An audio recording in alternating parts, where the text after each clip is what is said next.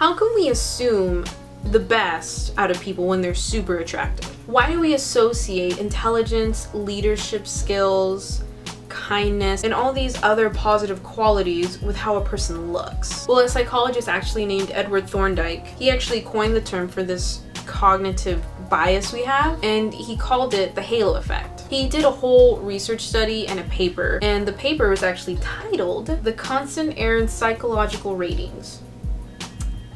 It's a mouthful. In this study, actually, Thorndike asked a few commanding officers to rate their subordinate soldiers based on a few qualities. And guess what the results were? The higher the physique, the higher the ratings were on leadership skills and obedience and all these other wonderful qualities. And although being attractive means everyone kind of worshiping you sounds amazing, it can actually be a double-edged sword in a way, because in a few other studies done, people assumed because another person was super attractive that they were vain, that they were mean, they just weren't a good person overall. And of course, this is all dependent on the person creating this halo effect on this other human being. Now, although this study was done in the 1920s, the halo effect is still happening now, today in this age. It's even led jurors to be less likely to believe a person who was very attractive could not have committed a crime, again, based on their looks. Why an employer may be more likely to hire an attractive person even if their competition has the same set of skills as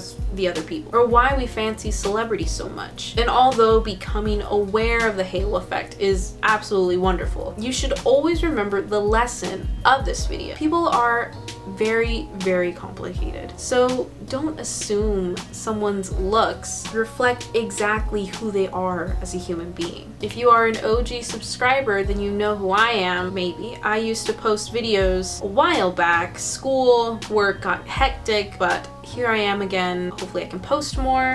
If you want to check out what I've been up to, you can check me out on the Twitters and the YouTubes. Twitter, my personal YouTube channel. I also have an Instagram, a Periscope, Snapchat, all that good stuff here. I don't use them that often, but I have them. If you want to add me, they're here. I'll post something here. If you can't click these wonderful annotations, then you can definitely click the description box below and I'll have all my wonderful links there. But until next time, I hope you have a wonderful life. Bye!